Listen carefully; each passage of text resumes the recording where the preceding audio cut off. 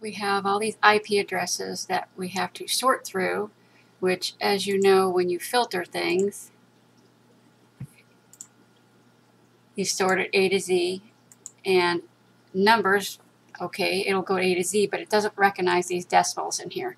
So you have 0.0, 0.1, then it goes 0.10, 0.111, and you don't want them sorted that way. You want them sorted by IP order. So what you have to do is you actually have to go through you have to separate each one of these columns. So what you're going to do is your text to column, you're going to delimitate them, meaning separate them.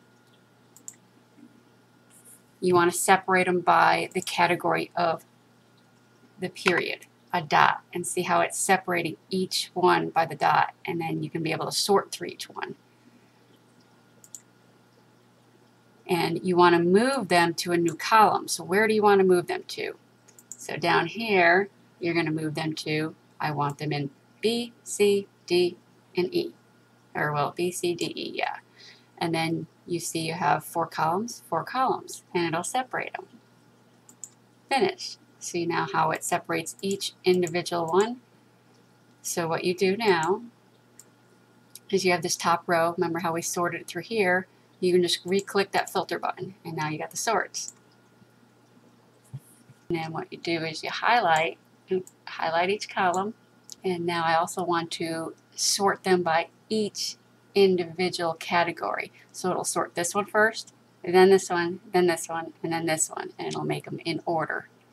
Go through our sort thing. So up here where you have sort, you click the sort. So now you're going to do your categories. So you want them column B, sort it next, add another level. Column C, add another level. Column D, add another level. Column E, and you hit OK. And see now how everything is sorted. Your 10.0.0.1, 2, 7, 9, 10, 11, 12, and all the way through. And it will sort everything, and as you go through, how it sorts it all the way down. And you got 255. Now it moves to the next one, 1, and then 0, and sorts it all the way down. Now to figure out, let's just go down to the next one of these next ones. And if you're trying to, instead of counting them, you can actually do another part too to find out if there's the 0 through 255. Otherwise, you got to sit there and count them. So you kind of just go from 0, scroll down to 255. If we get down there, and we're going, and we hit it, and you hit Shift, left click, and see how it has 253. It should be 256. That means we're missing some numbers. So this is one of the ones you're probably going to have to sort through and count and figure out which IP address was not in the list.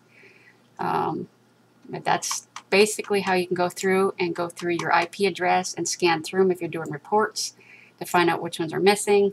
And then you'll be able to go through everything like that.